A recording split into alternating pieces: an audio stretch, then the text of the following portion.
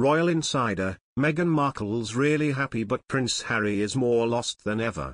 From the moment that news of Meghan Markle and Prince Harry's relationship went public, the former actress has endured near constant scrutiny and criticism from the British tabloid media. The endless nitpicking from both the press and her in-laws has likely taken a tremendous psychological toll on Meghan, but only once has she spoken out against these attacks. We're talking, of course, about when Meghan sat down with Oprah Winfrey to share her account the time she spent living in the UK. That was the only time that Meghan explicitly admonished the royals, but not surprisingly, there were times when she attempted to control the narrative in more subtle ways. As you may have heard by now, journalist Tom Bower has authored a scandalous new book entitled Revenge, Meghan, Harry and the War Between the Windsors.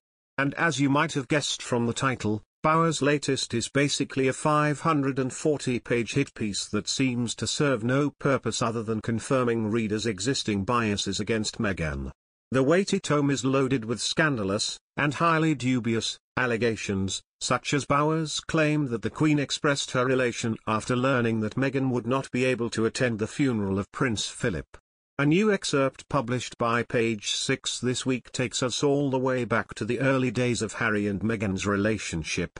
It seems the couple was justifiably upset at tabloid criticism that seemed to capitalize on the racially based prejudice against Meghan that's so shockingly prevalent in the UK. Bower writes that Harry's former press agent Jason Knauf agreed to issue a statement on the prince's behalf damning the media for their description of Meghan. Harry dictated the sentiments for Knauf to fashion into a statement. Committing Knauf to a conundrum, Meghan demanded that the statement should reflect the parallel between her potential fate and Diana's, Bower alleges. Knauf suggested that over-dramatizing Meghan's distress would backfire, but Harry was adamant. If Meghan's wish to be equated with Diana was not satisfied, insisted Harry, he would probably lose her. Knauf acquiesced.